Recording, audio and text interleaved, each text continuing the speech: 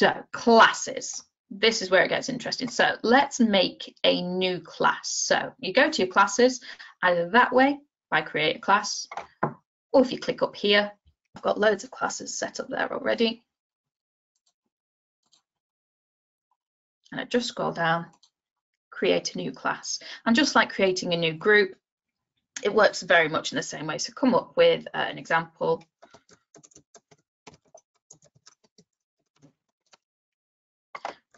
This class is to review the importance of blah, blah, blah, blah, blah, blah. Obviously, that's all in American, and I don't understand the American system, so I'm just going to put none. And there we go. If it's on science, I can go science, chemistry. Change color, got to be purple because purple's the best color. Create. It has a little bit of a think. Now, add the students. Once you make your class, you have the ability to add the students. So you can get to it that way straight away, clicking add students, or we can do it a slightly different way. Now here is the ability for you to type in each student's name and their email address and the name and the email address, and then you scroll all the way to the bottom and you press add student. That's pants. The only time I've ever used that was once at my previous school when I had something like 10 kids in a class. So I made their accounts for them. True story. I made their passwords their birthday because I thought, you know, they'll all know their birthday.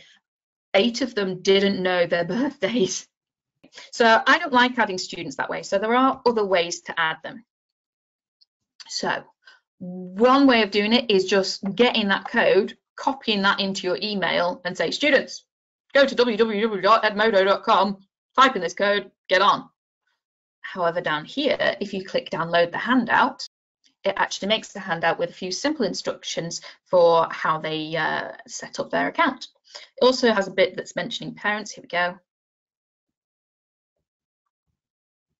So that's a really nice little document, which then you can save that to your area, go to your school email address, and then just click year 9 students, year 10 students. You know, you don't have to individually put them all in there. Now that does depend on them following the instructions and actually getting themselves logged on. Can you do a bulk class upload?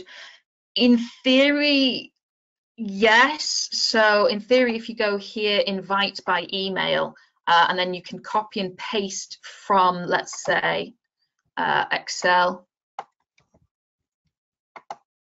to there.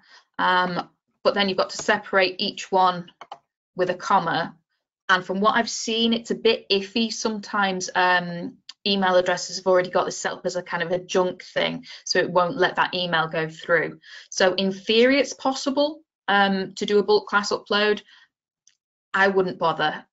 What I do is I share the class code and then get the kids to get my staff. So as head of chemistry, what I've done is I've said to all my teachers, can you check that your class list is right?